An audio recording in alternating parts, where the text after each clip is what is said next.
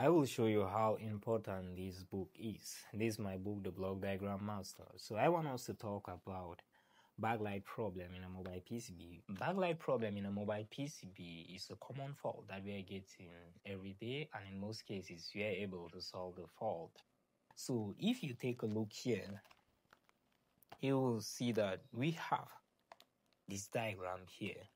So you use this block diagram with the schematic diagram combined to be able to know exactly where you can find these lines and these ICs in a mobile PCB that you are working on. That's why you can see we have all the abbreviations here, all the labels exactly as you will see in a schematic diagram.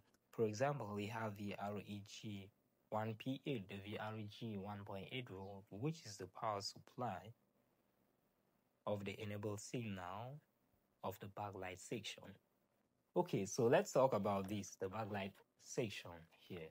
So this backlight IC problem that I'm talking about is the type of fault.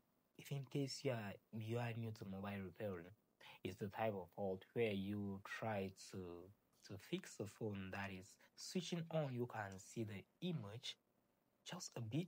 The screen is very dark. You see the image just a bit. No light on the display, which means that the screen is very dim, very dark. You see just a little bit of image. So that's a backlight fault. So in this diagram, we have a bigger backlight IC. I'm going to make another video about a smaller backlight IC, the one that we are familiar with, the 16 backlight IC. So if you want me to make a video about that, just let me know in the comment section. But for now, let's talk a little about the big backlight IC. So how is it connected?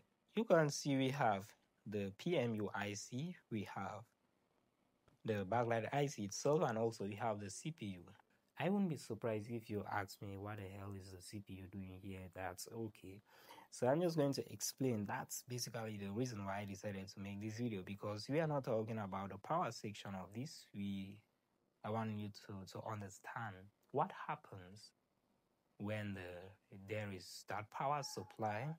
Because if you see, you can see that I showed one line which I said is the VPH power source. So this VPH power source is the main input of this IC, which is that voltage that needs to be amplified to send to the screen connector to light up your screen.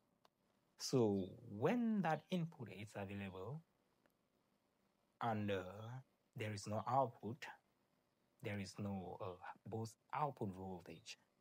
What causes that? The cause can be these two ICs. You get? Why? Because even though this IC gets the main input, it needs an enable signal and a 1.5 volt to be able to enable. To be able to enable an enable signal, enable to be able to enable. Okay, so again, the PMU voltage needs to supply this IC, a 1.8 volt, through the enable signal line. So you can see here I said LCM LED/EN.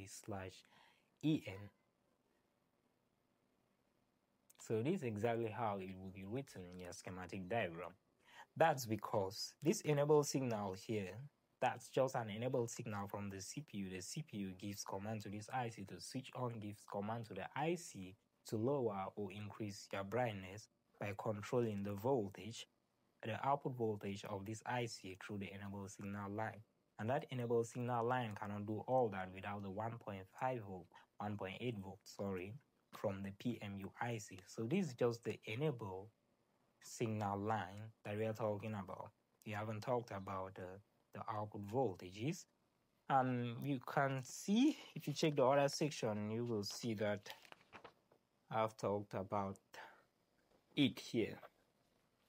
Just showing you that the book is very important. You can get the soft copy or the hard copy. You can see the complete diagram here. You can talk about that in a different video if you want. So just let me know, and also let me know if you need the soft copy of the book, because I'm in Cameroon. You cannot get the hard copy if you are not in Cameroon. You can see the book right here. Well, you can also get my courses with a 60% discount right now. That's huge. That's a lot. That's huge. That's a big discount. Well, I'm Serges, right here. You can follow for more videos, and see you soon.